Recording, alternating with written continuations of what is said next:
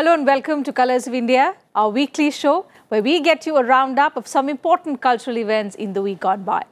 I'm Teena Azhar. As always, let's begin the program with glimpses of events we've covered for you during the past week. First up on the show today, a Manipuri dance recital.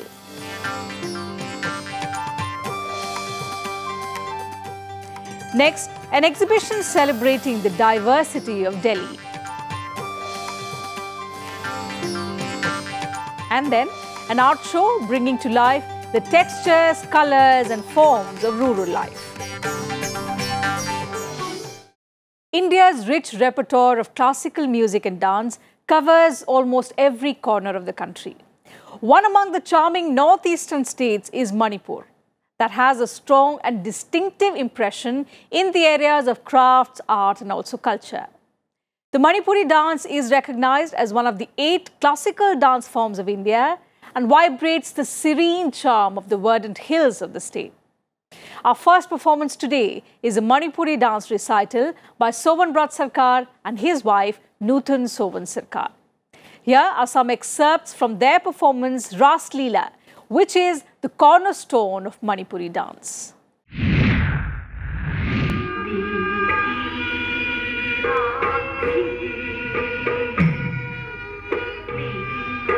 Sobanbrat Sarkar and Nutan Soban Sarkar cast Delhiites under a spell with their captivating Manipuri dance recital.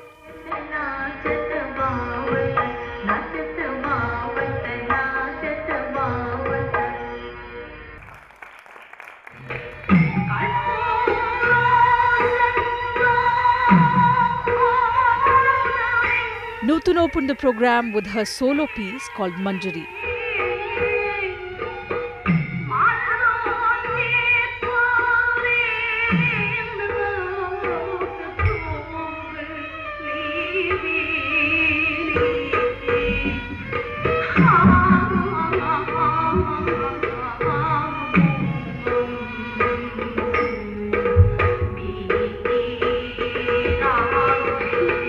A disciple of Sobanbrat Sarkar, Nutan is also a trained Kathak dancer and is also well versed with Gujarati folk dances like Tippani, Garba and Dandiya.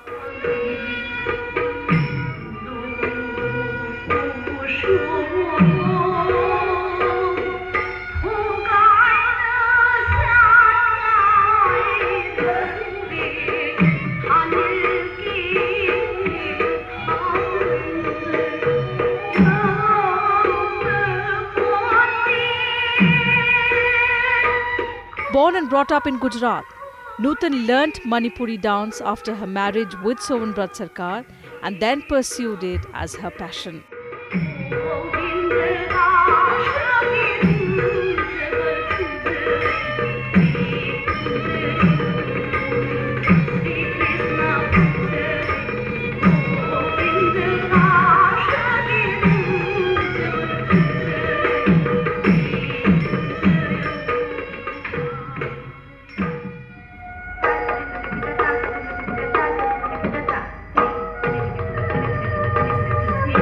The dance is generally performed by Manipuri artists, but Sobanbrat Sarkar and Nutan Sarkar are counted among a few North Indian artists who perform this dance with no links to the state.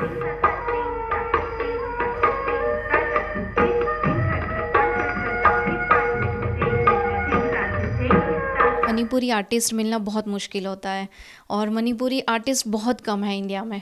All over India में 5 Manipuri dancers हैं, उसमें से मैं और एक मेरे husband हैं और मैं वैसे गुजराती हूँ और मेरे हस्बैंड बंगाली हैं. आफ्टर मैरिज मैंने मणिपुरी डांस सीखना स्टार्ट करा. पहले मैं लीनाबेन सारा भाई के वहाँ पर डांस करती थी. वहाँ से मैंने फिर डांस के बाद डांस करा मणिपुरी और उसके बाद मैंने कथक स्टार्ट करा था. बट कथक के बाद फिर शादी हो गई तो मैंने फिर प्रॉपर मणिपुरी डांस मैंने स्टार्ट करा. The husband-wife duo performed a number of pieces of Basant Ras depicting the Ras Leela between Lord Krishna, Radha and the Gopis.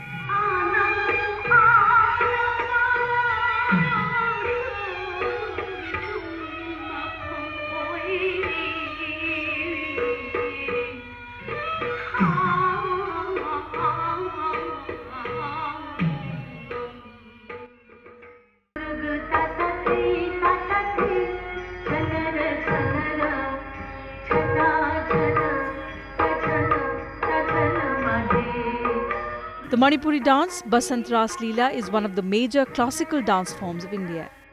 It is performed both as a solo as well as a group dance.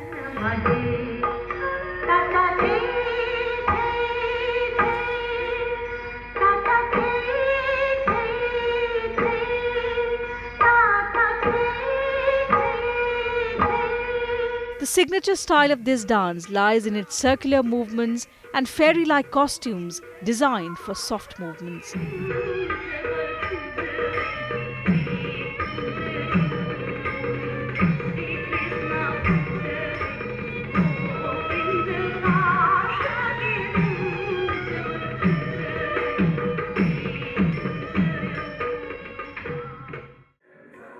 A young student of Sonbrat and Nutan also joined them on stage to depict Lord Krishna's avatar as a child.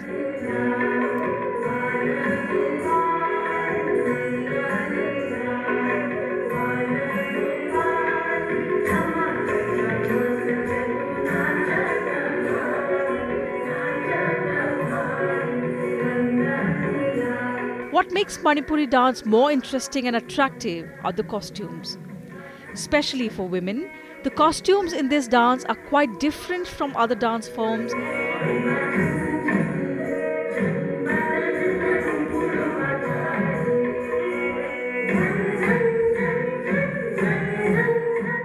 Where the male dancer wears a bright coloured dhoti, also referred to as dora.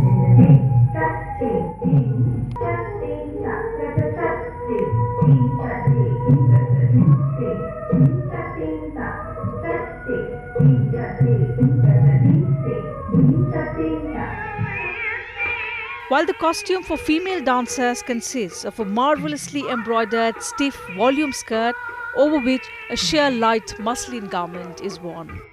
I like their expression, their costume and everything. They were telling the story of Krishna, which is something that everybody nowadays should come up and know about their traditional dance forms. And the main theme of Basant Ras Leela is Lord Krishna's Ras Leela, which represents the fascinating relationship between Krishna, Radha and the gopis.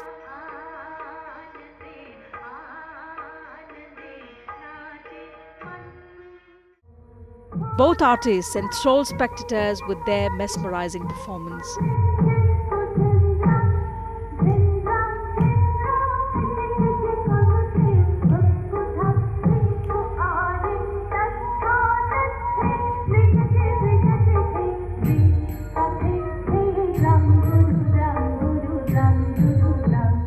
The piece beautifully revealed the sublime love of Lord Krishna and Radha and the devotion of gopis towards the Lord. The bright and colourful traditional Manipuri costumes and dancers' lyrical movements fascinated the audience. The show for sure was a visual delight.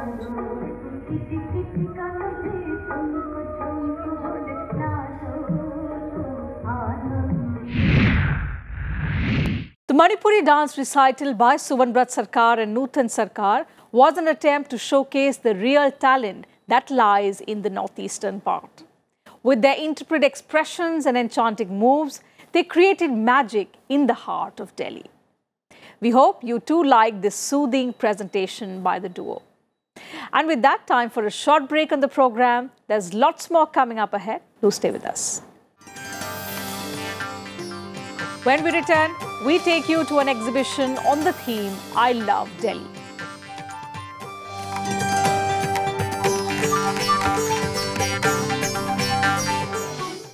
Welcome back after the break. Let's now take you to a group art show which celebrates the beauty and diversity of Delhi. Through their works, artists depicted the heritage, iconic monuments, food, and the diverse culture of the city. Take a look.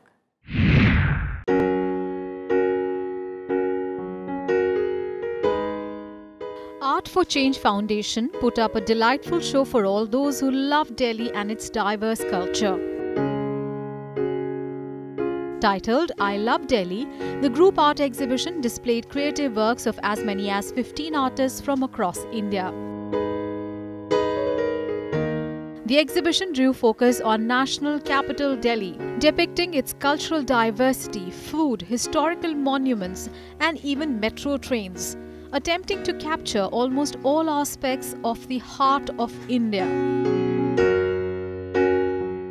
The exhibition was part of the Art for Change Foundation's 10-day artist residency program.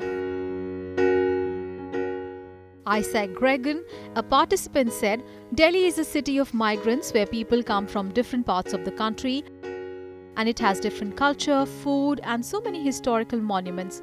The main focus was to depict how art shapes the city. Isaac exhibited his 2 paintings at the gallery. His paintings, titled Stories Behind Windows, reflected the houses of Delhi.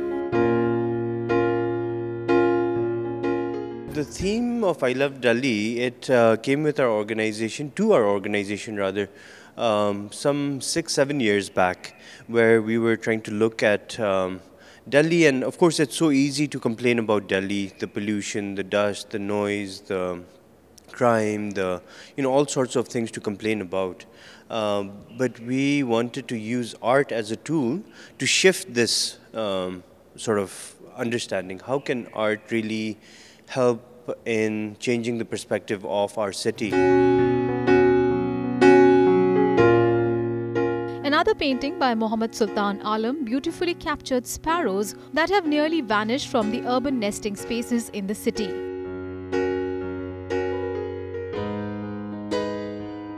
Artist Manoj Mohanty's work on watercolor and soil on paper was a reminder of our existence with nature and what harm we cause them. From Delhi's mouth-watering street food to its pollution problem, artists portrayed everything in the city that is talked about. This work here, it was created by Mohammad Sultan Alam. He has been in Delhi. He grew up in Delhi.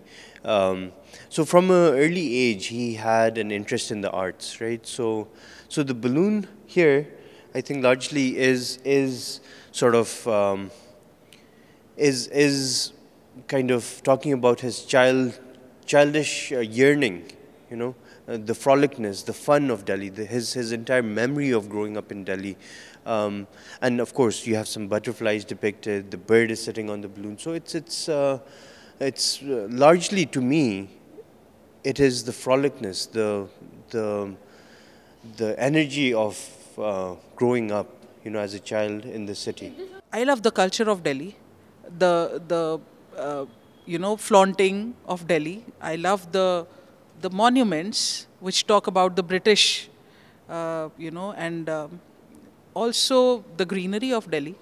And all these things I see in his painting. I can see a lot of monuments being shown, and the Delhi culture is being shown and discussed in these paintings, which is making quite a point, because it is showing the real Delhi. And I like the work of the artist, the strokes, the way he has done. Delhi is also known for its rich historical culture. The national capital has a number of historical monuments, and therefore the show would be incomplete without them. A painting titled Place of Illumination beautifully depicted one of the largest mosques of the country, the Jama Masjid. Every artist tried their best to capture the city from different perspectives. Indeed, the show was no less than a treat, especially for those who are in love with Delhi, its unique culture and lifestyle. This is Vandana Kumari's report for Rajya Sabha TV.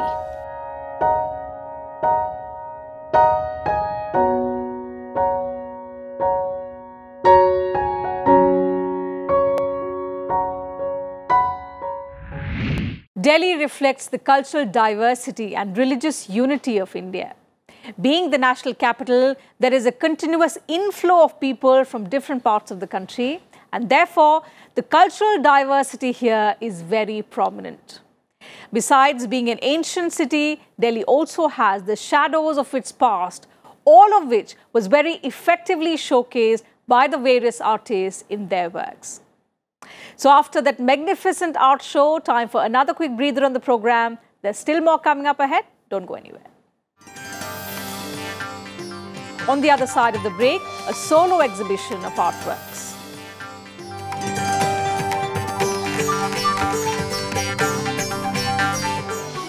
Welcome back once again. Let's now take you through a solo exhibition of recent works by Shambhavi. Titled Bhurkuva or Dawn, the exhibition explores the subtle interplay between man, nature and art, and a duality where everything is earth and also connected, yet nothing is complete in its original form.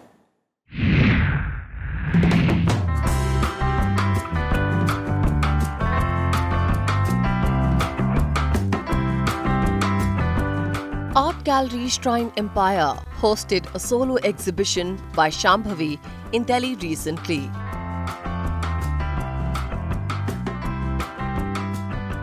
Titled Bhurkuva or Dawn, the art show was a part of Shambhavi's projects, where the artist attempted to appropriate, distort and symbolically create form and pristine pictorial elements, uniting both additive and subtractive process to create harmonious organic forms.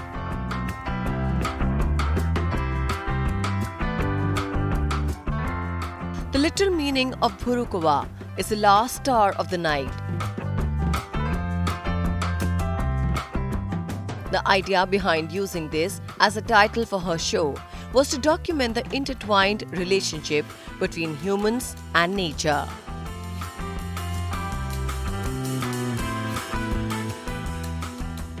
There is a story about, it's a real story about my granduncle, who actually was very kind of closer to, attached to the farm. And one evening he came home and he was having his meal in the evening. And at the same time, he hears, talking about when I was pre-teen. So this entire work is a bit connected with my childhood memory also. So he runs and he goes there and he tries to save them from fire.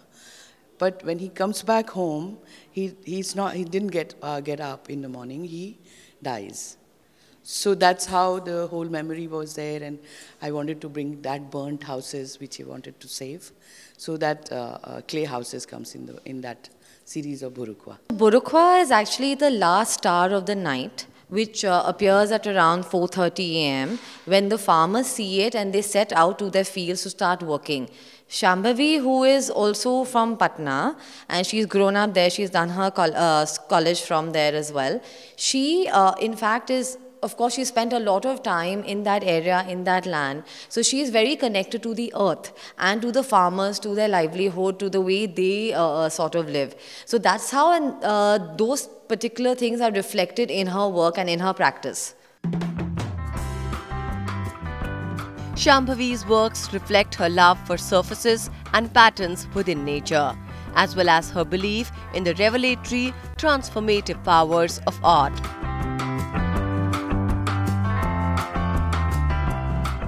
The presentation of her works reminds viewers of mud houses in the villages and rural areas in India.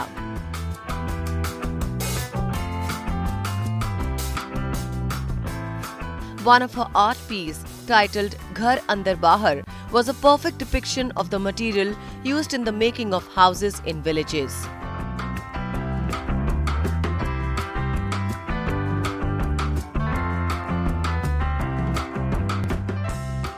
She also painted a few of them to show the reflection of the first ray of the sun and the stars.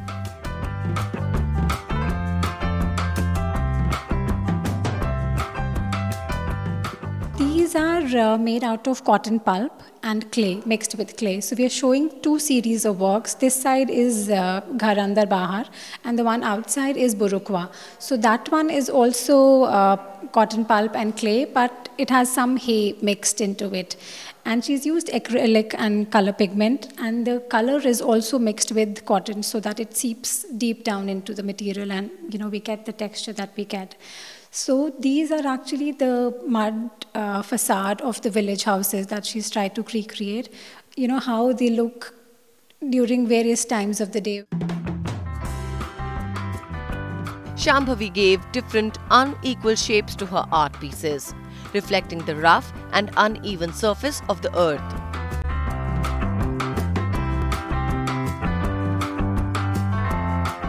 These patterns on view reveal the interconnectedness of the world in which we live today. On one hand, the show talks about our farmers and the artists' resilience, while on other hand, it highlights various global issues within a geological timeline. Report Vandana Kumari.